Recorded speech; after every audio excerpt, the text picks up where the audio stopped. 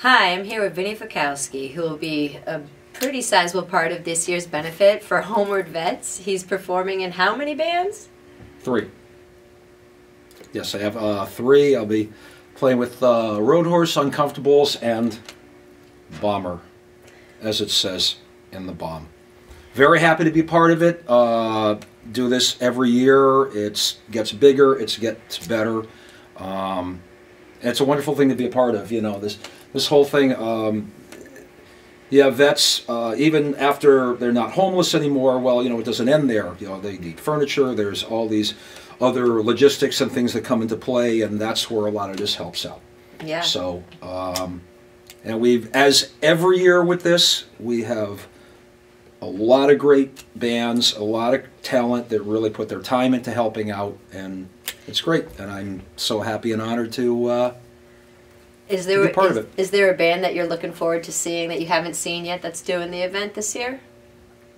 You know, in absolute fairness, I am looking forward to seeing and sharing the stage with every single act. You know, every single one of them. You know, it's like they're great people to be a part of it. You know, and I'm sure there's a lot more bands and acts that would like to be a part of it. This year you're playing the main stage with all 3 bands. Yeah.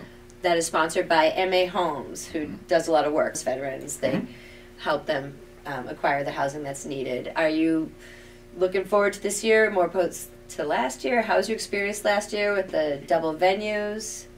I look forward to this every year. You know, there's a lot of wonderful things that come with being a musician and playing. You know, there's heartache too. Okay, but one of the good things is being able to help so much with something like this just by donating your time. So yeah, I'm looking forward to it.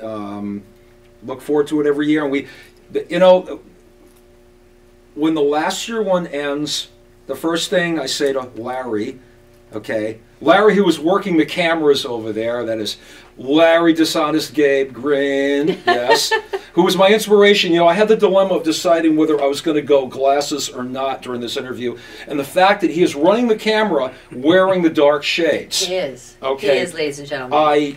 I had to do the shades too. See, Where are they're my not aviators like sunglasses? mine, but they are shades. But anyway, so and the first thing that I say is, okay, let's start planning for next year. Black Absence, who are just great guys. I love working with them. Black Absence has a rock and roll crush on Vinny. Any closing statements about the upcoming festival or working with your bandmates? No, I want to shout out to Vinny from Bomber. Vinny is the fucking man. For sure. You can quote me on that. I'm touched. I'm touched. Well, you know, especially Liam El Smasho Malone, who graciously offers his drum kit for everyone to smash, and not that anyone could possibly smash as much as him, so he doesn't have to worry about that, but he brings the drums and I bring the walls of Marshalls. Ooh. So when you see all the walls of Marshalls, and we just let it go. So I'm sitting here with a bomb and your seltzer. Yes.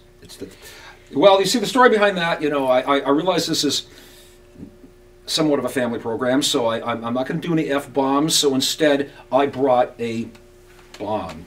This bomb, by the way, comes courtesy of a very good friend of mine, Al Valenta, who had this hanging in his tat shop. He's a local tattoo artist.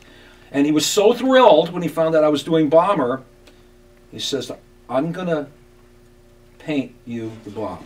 So thank you, Al. This is something else. That's quite a piece of art. Yeah. 3 bands, 3 performances from this man on Saturday. That's a lot of work. We're going to give him a lot of fluids. We're going to rock him right through the whole day and night.